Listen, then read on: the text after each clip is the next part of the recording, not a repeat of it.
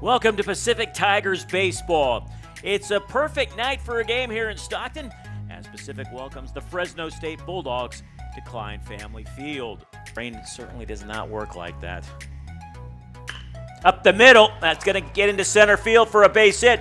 They're going to go ahead and wave Camacho. There'll be no throw, and the Tigers jump out to a 1-0 lead. Jake Tandy continues to swing a hot bat, his 38th run batted in of the season. Here's Caden Peterson delivering a base hit. They're going to go ahead and wave Tandy. There'll be no throw. And Caden Peterson delivers an RBI single. The Tigers jump out to a 2-0 lead. Lifts that one to deep left field. Jacob Weiss, that is a solo home run.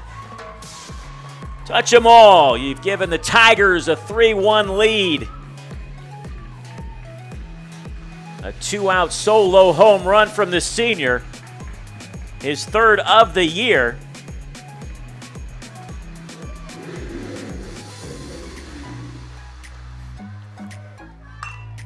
He doesn't, but he delivers at least one run, perhaps two.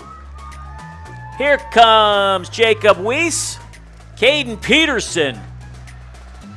A 2-run single, and the Tigers now lead it 5-1 here in the 5th inning. Set at the belt, and here is the 2-2 pitch from him. Swing. Camacho off the mound, falling away. The throw in time to get him for the ball game.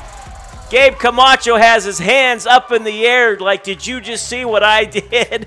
For the final out as the Tigers win it by a score of 6-4. We'll take a look at the replay. Not an easy play. He was falling away. Just shows off how strong his arm is to get the final out and secure the win for the Tigers.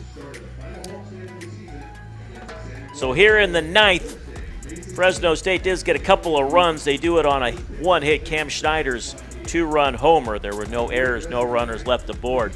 And the final line score looks like this. The Pacific Tigers, 6 runs, 14 hits, no errors. They stranded 12.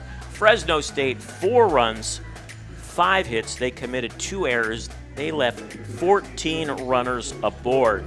Jackson Lux, congratulations. Your first career victory. You're now 1-0. Gabe Camacho, your first career save. Jack Anchor picks up his first loss of the year. He is now 5-1. There were 2 home runs tonight. Jacob Weiss hit his 3rd of the season for the Tigers. Cam Schneider hit his 1st of the year for Fresno State in a losing effort. With the